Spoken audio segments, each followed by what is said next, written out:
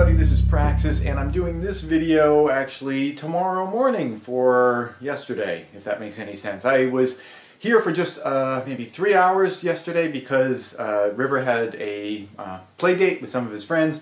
Still came in the morning and I did a bunch of work, and I wanted to talk about what I got done yesterday. I just kept sheathing over on this wall here. I think I started somewhere around here and got a few boards over. One of the good nice things about the greenhouse wall is that it's an exterior wall, it's using exterior boards, but it's not really a true exterior environment because there's not going to be rain falling on it, and we don't have, hopefully, mice and various other sorts of critters that are going to be in here that could go in through the wall.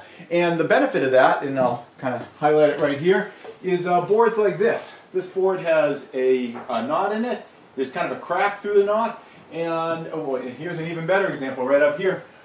This board has a missing hole right here. There's a tunnel right through the board, another crack up over here. All the types of exterior boards that I'm finding in the pile, and whenever you buy a lot of lumber in a big bundle, it's not like when you go to the lumber store and you kind of can pick through and just get the nice ones. You get everything.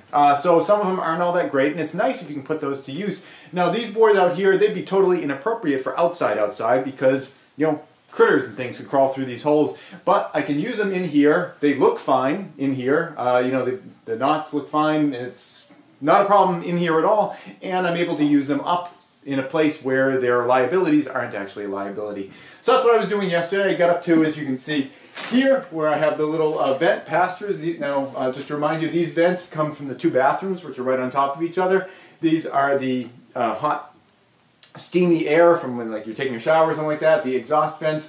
And both of these are going to come down this wall, and I want to create like a gravel bed or something like that down under the ground. So these will go down underneath some kind of a chamber. They'll be, like I said, like a gravel bed, and their warm, humid air will get pushed through there. And the hope is that a lot of the humidity will kind of get shed in the gravel. It'll be kind of cool in here in the wintertime.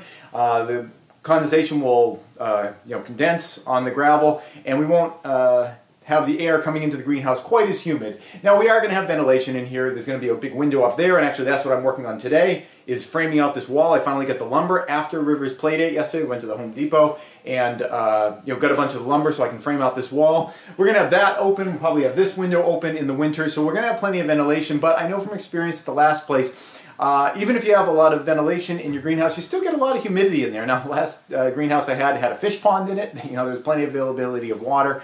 But I want to be sensitive to that for this incarnation of a greenhouse and make sure that we're not having humidity issues, because when you get too much humidity in a structure, it can cause all sorts of problems. So that's what I did yesterday. Today, like I said, doing structural work here, and at the end of the day today, in real time for you guys, I'll be releasing the video of what we were able to accomplish up here, and I'm going to try to do both of those triangular sections on both greenhouses at the same time so that I only have to think about it once, because they're pretty much, or they should be, identical. That's it. Thanks for watching.